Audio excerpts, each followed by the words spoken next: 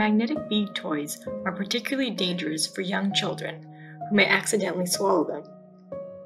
This was the case for a 3-year-old boy in Massachusetts who swallowed 6 of the tiny but powerful magnets. An X-ray showed that he had 2 magnetic beads located in his throat and 4 in his abdomen. When doctors viewed the back of the child's throat, they saw 2 colored beads that were magnetized to each other, but on opposite sides of a mucous membrane, pinching his tissue. The boy was rushed to the operating room, where doctors inserted metal forceps so they could grasp the magnets.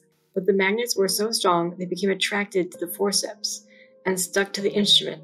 Still, doctors were able to successfully remove the magnets, and the boy experienced no injuries. The new report highlights the negative effects of these magnetic foreign bodies in young children. The authors wrote in their paper, published in the Journal of Emergency Medicine. Inside the body, magnets can stick together and wreak havoc, sometimes puncturing holes in tissue.